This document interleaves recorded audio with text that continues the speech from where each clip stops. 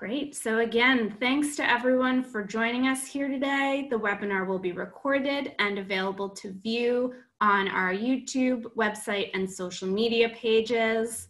Throughout the webinar, we welcome your questions in the chat, and we will save time at the end for Q&A with our speakers. So on to our May webinar, an inside look, birds make the best headlines. I'm pleased to introduce National Audubon Society President and CEO David Yarnold, along with experts from Connecticut and New York, and special guests, to showcase some of the incredible and interesting ways that birds are having a moment.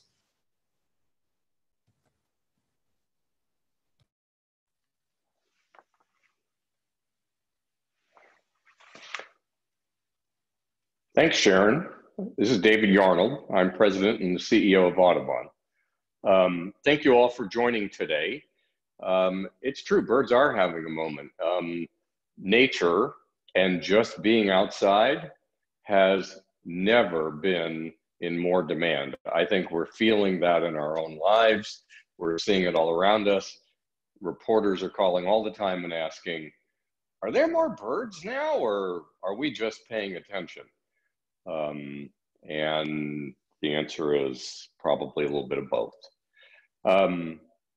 So literally from the first weeks when we all began working from home, can I have the next slide, please? Literally when we began working from home, it was evident to all of us that this was happening during spring migration, and that Audubon had something to offer. The joy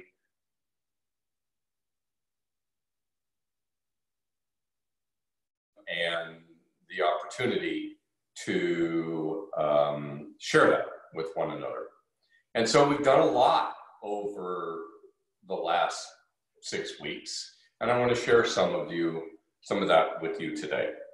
Let's go to the next slide, please. So these are some of the headlines that we've seen. Some of you might have seen just last Sunday in the New York Times, a big story about native plants. And the fact, and it mentioned Audubon's zip code-based native plants finder 3 times in that story. We've seen stories here that went across the country via national media outlets.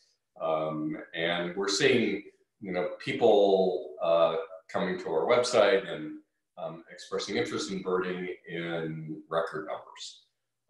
And these are just some of the examples of that. Next slide, please. So even before the media caught on to it, we were getting messages from parents and teachers saying, we're stuck inside with kids. What can you give us to educate them and delight them? And so in addition to that, and the fact that we know that Audubon's members, you, come to birds in large part because they mean so much to you, we cranked up the content machine and brought a lot of new material to our website. Let's take a look at the next slide. We began to work on what we called a birdie care package, and we repurposed some existing content. We created new content, both on the website, from our magazine staff, from our social media staff, and people have engaged with Audubon in record numbers. In fact, it's enabled us to create brand new kinds of programming. Next slide, please. Our education programming, some of this was borrowed from Audubon Adventures. Some of it's created fresh. The website itself, this terrific animated portal to our education material, was created by Alex Tomlinson. And it's just full of everything from scavenger hunts to bird knowledge to activities to, deeper research for older kids or kids of all ages. And it's a terrific way to engage with birds and with other people who are engaged with birds. It's a great site. Next slide, please. And our signature initiative is I Saw a Bird, Audubon's spring migration show. We figured, there's this huge appetite, so let's stand up a TV/Facebook/Zoom TV show. And we've had guests ranging from Saturday Night Live's Melissa Villasenor to Jane Goodall to my neighbor Jane Alexander, all of these folks. These, I don't know how many of you have had a chance to see these shows. They're an hour or a little longer than that. They're all available on YouTube. Just look for Audubon's I Saw a Bird. Next slide, please. Yeah, so that's Melissa Villasenor on top right, who drew a ruby-throated hummingbird while we were doing the TV show. And these are huge numbers, considering how fundamentally primitive the technology is. We're going to learn a lot from this. And one of the things that I think will have happened through this horrible pandemic is that we're all going to be doing a lot more communicating digitally, and Audubon is going to make that pivot and continue to produce content like this. Next slide, please. And the response that we've gotten from the audience is truly heartwarming. I mean, one of the things that I know about bird fans is that birds mean a lot to all of us, that we have personal connections with birds, and that's been evident in the feedback that we've gotten from people, whether it's around the app or whether it's around these webinars or whether it's around the I Saw a Bird program. These kinds of comments are heartfelt, and it's pretty, that to me is a privileged position to be in, to be able to talk to people about something that connects them, that creates common ground across the political landscape, across age groups, across geographies. And you can see from these comments that that's what we've been able to do during a very difficult time. Next slide. We've even created a brand new page where you can discover virtual events all across Audubon's network of 460 chapters and 21 nature centers, all 4 flyways, and all of our 1.8 million members have the opportunity to join any of these events. And this is a new page and something else that we will continue and eventually bring to the app as well.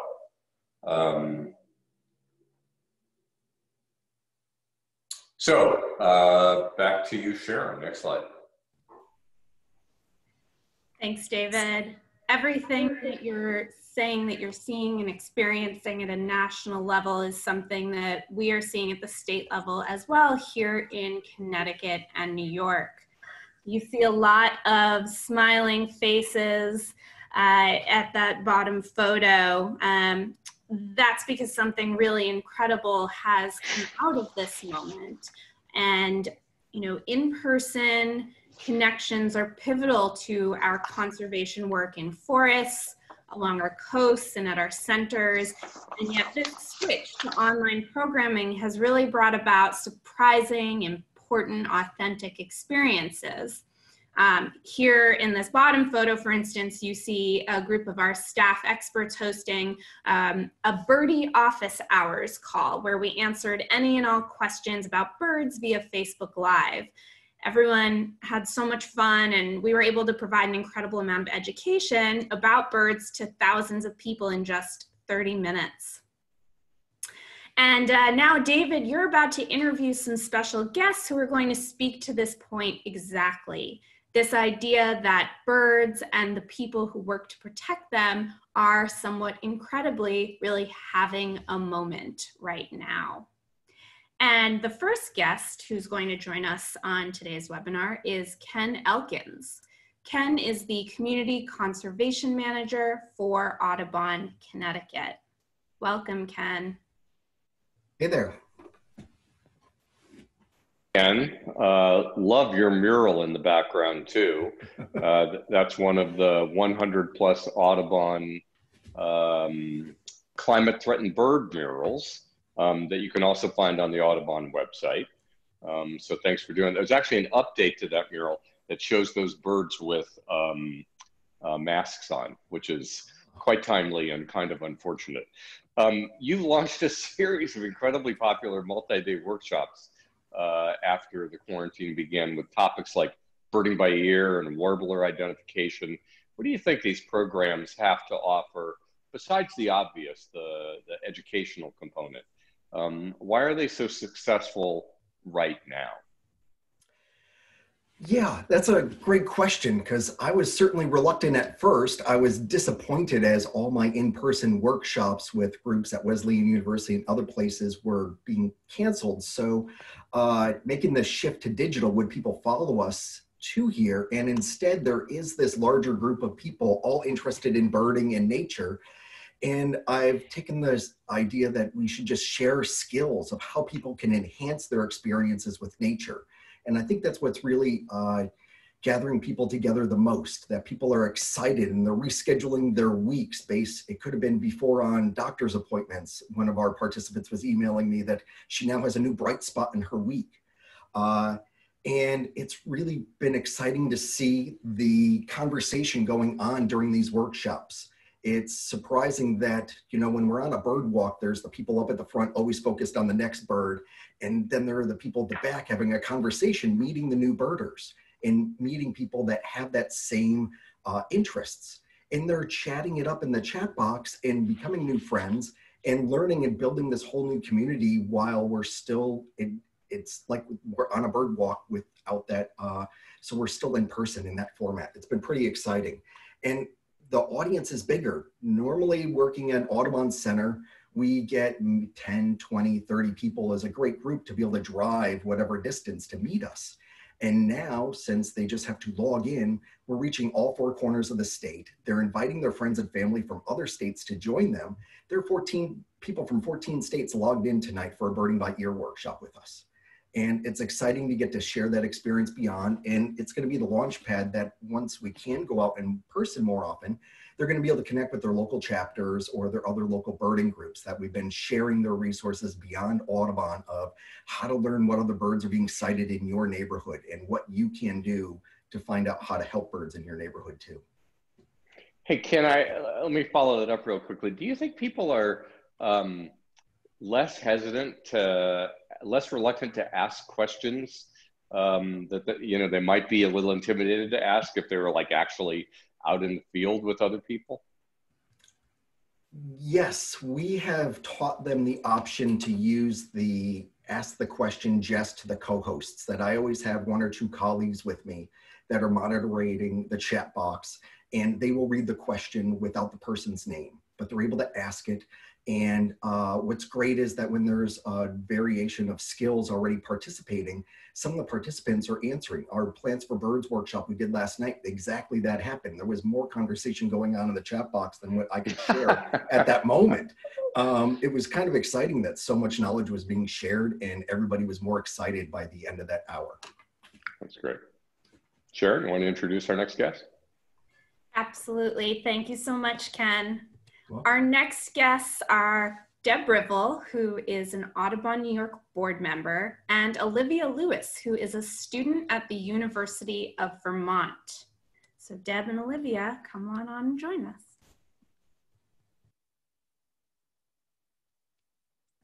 Hi, Deb. I'm sorry, go ahead. How are you?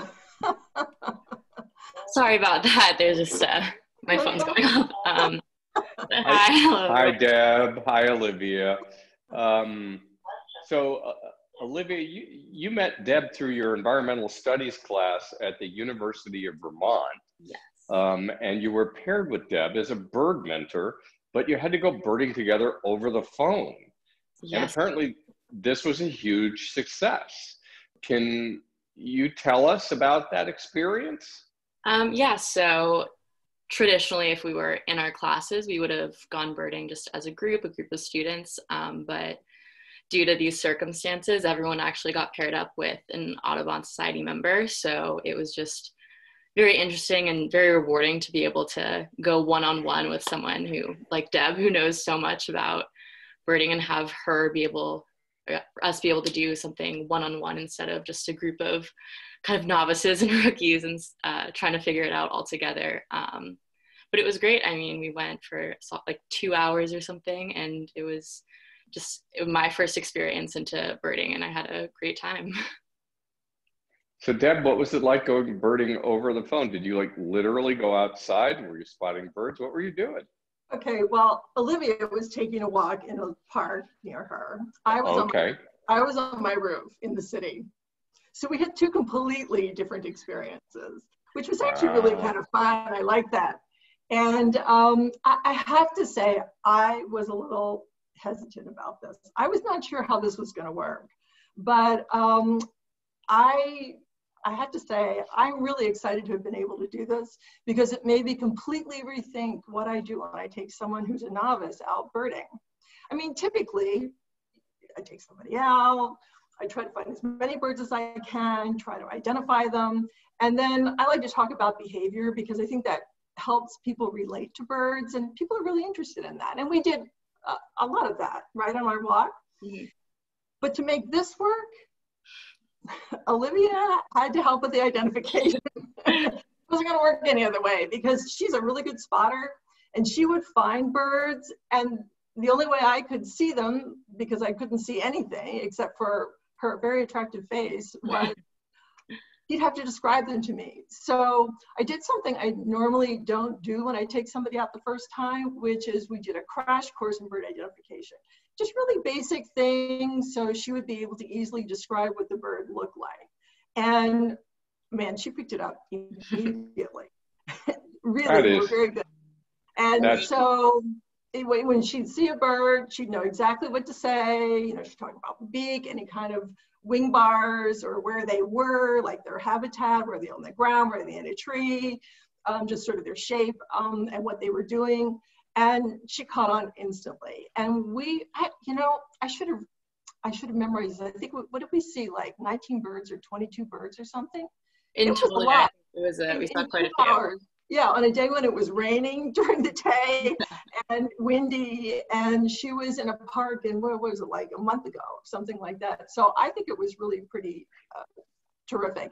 And I have discovered that I think this is a really important thing to do when I take somebody new out, because I think you need to learn this early on, and I kind of wished I had learned it early on, because I will say my weak link is actually bird identification, and I think it's like riding in the right seat of a car. If you're always a passenger and somebody is always driving and they know the route, you never get to learn anything. So thank you, David. Thank you, Audubon, for making this opportunity for me, because it's really been extremely helpful. And it was a delight meeting you, Olivia, and I hope it was fun. I had an amazing time, and it was so interesting because it's just a whole new world that I've never really explored. And just for Deb to be able to take the two things about a bird that I could tell her and give me so many options for what I could look up, for what it could be, it was very impressive, and I ended up having a really good time. That's great. That's really an amazing story. Just so you know the backstory, University of Vermont is one of 115 Audubon campus chapters. And because students aren't physically on campus, that's about a 1.5-year old program now. And we expected to be at 150 chapters by September, and we may still be. But because students weren't on campus, the environmental studies program said we have 200 students, but the thing is, every one of them needs a mentor. So we paired up 200 students with mentors, and it is amazing to hear that you went out birding together and you spotted 20 species. I can't imagine the pressure, Devin. IDing the species based on descriptions. Good for you, Olivia. It sounds like you That's really me. did a She great was really job. good. If she Good had for not you. been as good a spotter or as good in catching on how to do the descriptions, I don't know this would have worked so well. It's really awesome. She's awesome, yeah. It's really great. All right, Sharon, why don't you introduce our next guest? Thanks, Deb and Olivia. Our next guest is Anne Swaim. Anne is the executive director of the Sawmill River Audubon chapter. Hey guys. Hi, Anne. Hey. Having a little hiccup here with the video, of course. Let's get that. Yep. Hey, David. There you go. How you there. doing? Hey, Sharon. Good. We're doing well. Good. So we're neighbors. And I know that, Anne, you've launched weekly online bird chats with local experts and beginners who want to know more about birds. And I know many of our local chapters depend on in-person bird walks as to engage with their members. So how do those compare with these online experiences? Well, nothing compares with the delight of sharing the view of a soaring eagle or an oriole building the nest. But in the online bird chats, people are sharing pictures and videos. We're also sharing sound files to learn about who's singing now. Because I think, like you mentioned in the beginning, David, people are really noticing birdsong now, maybe because they're home in the mornings more. And people are sharing information about where they're doing solo birding, good places to go during the migration, the hotspots. And I think it's true, people are very much more tuned in now. We're seeing a huge increase in people visiting county parks and our own sanctuaries. And the idea of that, I think Ken might have mentioned, of people being comfortable to ask the questions in chat and have people of all different levels sharing ideas is something we're seeing online too. And it's really surprised us, the amount of community building that's happened with that online community. So it's encouraging. Yeah. Yeah, that's terrific. And it couldn't have happened at a better time for seeing birds. On Mother's Day, we went for a walk near Terrytown on the trail up there, and my 23-year-old daughter said, "Are those cardinals over there?" And in this patch of sunlight in this wooded spot, it weren't cardinals, they were two scarlet tanagers out there in the middle of the afternoon in this brightly lit spot, and it just beacons of red and black. I mean, it was just fabulous.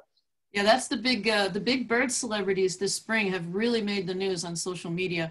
We're thinking that the scarlet tanagers may have been feeding lower this spring because of the cold temperatures. So people are seeing them much lower down in their yard, the orioles, rose-breasted grosbeaks. So they're catching everyone's eye and ear, and people want to talk about it. It's good. That's really terrific. Yeah. Thank you, Anne. Appreciate that. Good. Thanks for all you do. Sharon, you want to introduce our last guest? Sure, David. Last but not least, we have two guests, Ryan McLean, the bird education specialist at the Greenwich Audubon Center, and Eli Schaefer, the Greenwich Audubon Center director. Hi, everyone. Thank you, David and Sharon, for having us. We're so glad to be here. Hello. Hi, Ryan and Eli. It's nice to see both of you. So Ryan, you become quite a familiar face on Facebook these days. Twice a week, you wake up at dawn and you take your cell phone out onto the grounds of the Greenwich Audubon Center and you broadcast and identify everything you hear. How has social media allowed you to stay connected with the center's local community? And do you think that you're actually reaching more people now than you did when the center was fully open? Absolutely, we are. Normally at this time of year, we would be hosting spring bird walks, which brings in a very big and vibrant birding community. Up until this year, a lot of those were led by my greatest mentor and friend, Ted Gilman here. But now, since we couldn't do them due to the circumstances, we wanted to provide an outlet for the birding community to still gather, but also to provide something educational and therapeutic for everyone. Our colleague, Caroline Bailey, and I had already been creating videos when this idea came about. And Caroline has been a major part of these videos as well, especially Ken mentioned comment sections. She has been instrumental in making sure people who leave comments are replied to and appreciated right away. So I can't overstate how great of a role she's played in this and is part of this team as well. It pleasantly surprised us to see how people react, even through a phone, hearing a rose-breasted grosbeak and then also learning how its song is different than a robin, or even seeing I was even able to digiscope some birds live, including wood ducks, even a pair of barred owls during one of our sunset sessions. And on our first video, we had people as far away as Australia joining us, saying that they loved having a chance to come birding with us. So the greatest surprise in this situation is now our birding community has gone from local to global and has connected so many more friends to us and to nature, wherever they may be. Yeah. I was going to ask you about your experience, Eli. Well, I was going to say that I think Dawn Chorus in particular has been such a success because it exemplifies the connections to nature that the Greenwich Center staff have been facilitating for over 75 years. And just taking a camera to one of our favorite locations, two of the Greenwich sanctuaries, our main sanctuary and the Fairchild Sanctuary, and by hearing the sounds of spring migration and seeing the habitat those birds depend on, participants are really immersed in a quintessential birding experience right through their screens. So the last piece, and I think the key to making it an authentic Audubon program, is the presence of an expert bird naturalist, Ryan, to translate the sounds of spring migration into a learning experience. And like Ryan mentioned, with additional staff responding to comments in real time, participants leave feeling engaged, enriched, and wanting more. And really, I think that's what we're aiming for, so that people who engage with us online know they're part of our center community, they're part of the greater Audubon family. And of course, they can always go to our website or our social media pages to see, what's next on the calendar. That's great. Thank you both. The Greenwich Dawn Chorus has quite the following. Sharon, back to you. Thank you, guys. Thanks, Ryan and Eli. So David, before we open it up to questions from the audience about the joy of birds and how birding has changed, maybe for the better, we wanted to share just a few more ways that folks can get involved with Audubon. So I believe we have one last slide to share.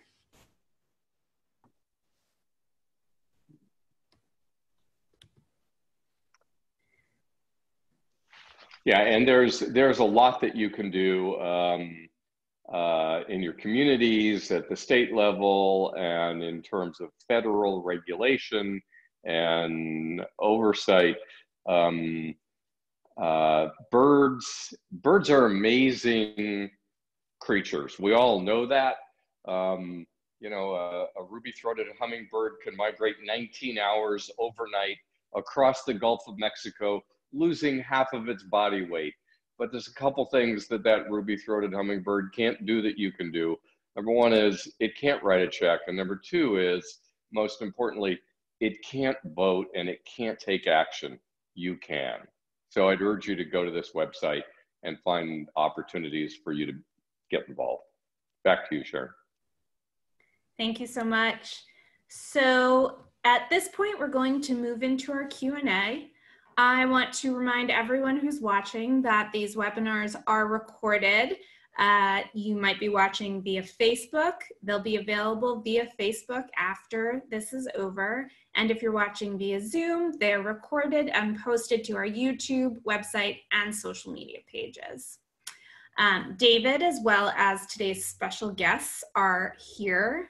They remain with us to answer any questions you might have about why or how birds are having a moment. So please type your questions into the chat box, and our full group of panelists will be available to answer them. We'll do our best to answer as many as we can out loud, but we might have to take some via the chat if we get a lot of questions coming in. So David, the first question is for you, and that is, looking forward, what is the one best way that this has changed Audubon for the future? I think that all of I think more people can participate without having to get up at 6 in the morning or drive somewhere. I mean, we've seen that. I mean, and we're seeing, I get transfixed by the chats. And there was a chat comment about, it was an observation about how on bird walks, people tend to walk in single file, and you know, they can only talk to the people who are right in front of them. And this, you know, this is the opportunity to broaden Audubon's base, to share our joy for birds with more people, to build a more diverse Audubon, and to acquire new skills. And one of the things that's happening is that a lot of Audubon staff are learning by doing, and I appreciate that. And I think that this shift to digital will be something that is ongoing. So we have a question about how Audubon has been able to engage teachers and students at this time. David, maybe you could start by just talking a little bit more about Audubon for Kids, since some folks may have joined us since you explained what that website is all about. And then Eli and Ryan, maybe you could speak a bit about how the centers are still engaging in education work. Sure. So 6 weeks ago, early on, when we all realized that we were going to be shut-ins, we created a new landing page for parents and teachers. It's an Audubon education page. And there's a ton of content on there, everything from lessons to bird identification to quizzes to scavenger hunts. And it's stuff that can be done inside. It's stuff that can be done in your neighborhood with safe social distancing. So there's a lot of content on Audubon now, and all of that content is also available in Spanish in Audubon and Espanol. Thanks. That's great. I was hoping you'd mention that, because we also got a question: can Audubon offer walks or talks for Spanish speaking folks?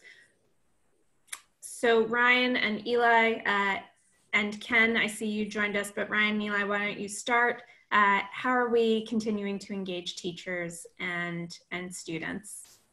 Yeah, absolutely. You know, so the teachers that we were in touch with for spring field trips, we got in touch with them pretty early on and saw that there was a variety of need and capacity on their end. So Audubon, I think, has accommodated that pretty well by having a variety of options for them. So our center has been doing a lot of live programming, programming that can be recorded and then posted and used as needed.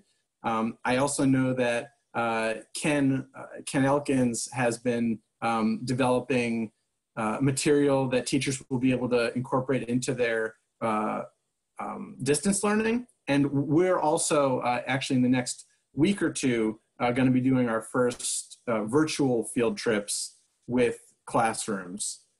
And so I think those pieces together can kind of meet teachers and families where they are.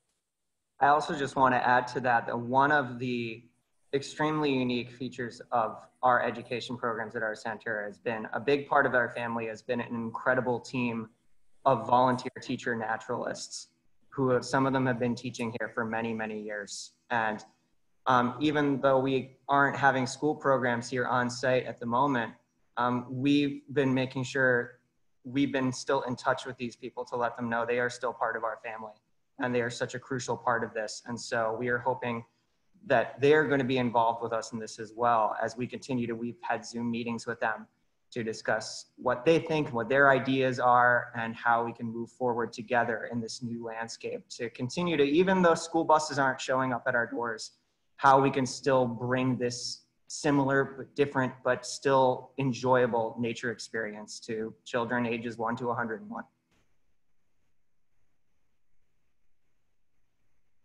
I'd like to just add that our school teachers who really value Audubon as a part of their science curriculum and their school curriculum have been the ones reaching out to us the most.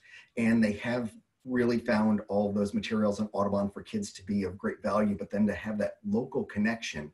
We are producing for them on a limited basis recorded videos, and they're embedding them into their Google Classrooms or whatever distance learning materials they're using.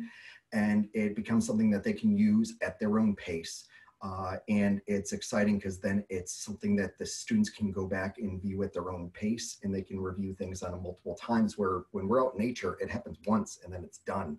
And they might have been looking the wrong direction, and now they get to rewind it and watch that same phenomena happening multiple times.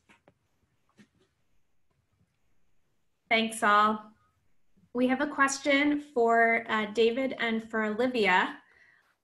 So Olivia, what have you kept birding since your experience with Deb, and what is the best bird that you've seen? And David, the follow-up question is, have you been out birding in New York City, and what is that like? Olivia?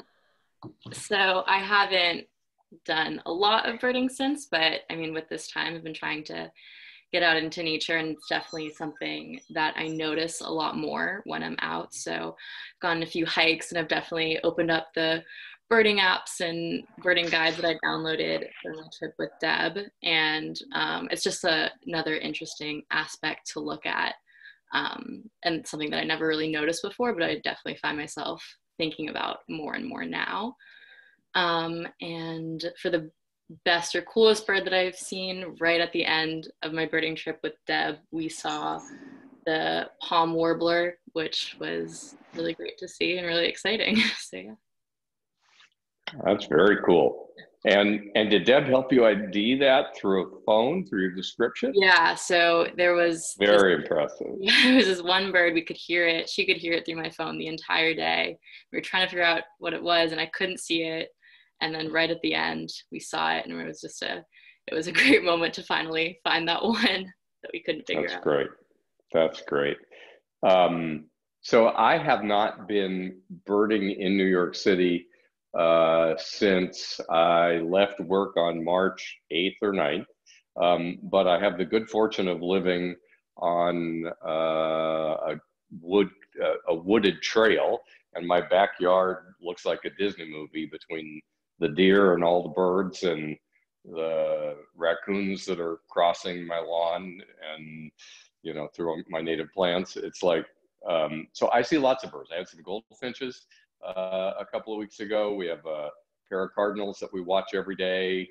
The three people who I live with have become, they actually watch the birds at the feeders as opposed to noticing all the activity. So, you know, I've been pointing out 5 or 6 different types of sparrows, and we go for walks, and there are some pretty aggressive mockingbirds out on the trail in front of my house. But, you know, every day I see 20 or 30 species. It's terrific. Thanks, David. And people have been asking great questions in the chat that are very specific questions about particular birds. And our science staff is in the chat answering your questions. So thank you for asking. David, one final question for you, which is there any particular audience that Audubon wasn't reaching before or wasn't reaching as much that you now feel more strongly connected with?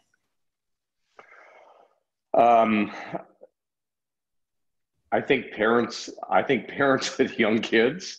You know, my son has a 6-year-old and a 3-year-old, and, you know, the endless, you know, Zoom lessons for kids of all ages it's turned every parent into a teacher. And, you know, all of us want to thank all of the essential workers who, you know, who do those jobs even during this time. So I think, you know, Audubon's audience is growing in its breadth and its diversity. We want to make sure that birding and the outdoors are accessible to everybody, that everybody feels welcome, and to broaden Audubon's base. And I think particularly folks who have come to our website for the education site, I think that's created a new audience. And I think that these webinars do, and I think that I saw a bird Audubon Spring Migration show with upwards of 25,000 people a week has created some new friends too. And tonight, tonight at 7 o'clock Eastern, and we have a number of guests. We're going to talk about Audubon's international work with everybody from folks representing the boreal forest to Colombia. So tune in. Thanks, David. That's fantastic. And I think that's a great note to end on. So thank you to everyone who has joined us today. We had hundreds of people on this call from all across our 2 states, Connecticut, New York, and surely from beyond.